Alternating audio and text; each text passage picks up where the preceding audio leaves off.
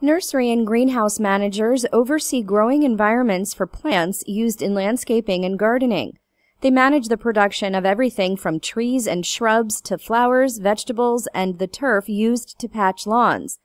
These managers have an unusual combination of activity, as their work includes working outside with their hands, managing people, and selling products in a retail environment.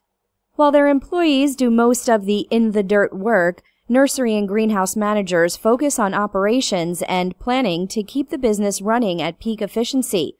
They set the planting and care schedules and determine growing conditions such as temperatures of greenhouses or cycles for hydroponic growing systems. Nursery and greenhouse managers hire and train employees, assign work schedules, and negotiate contracts with clients. They also do some of the hands-on work, from preparing soil and planting seeds to pruning trees and applying fertilizers and pesticides. Most nursery and greenhouse managers spend a lot of time on their feet, moving around both outdoors and indoors. Education requirements vary. While many nursery and greenhouse managers have a bachelor's or associate's degree, not all positions require a degree.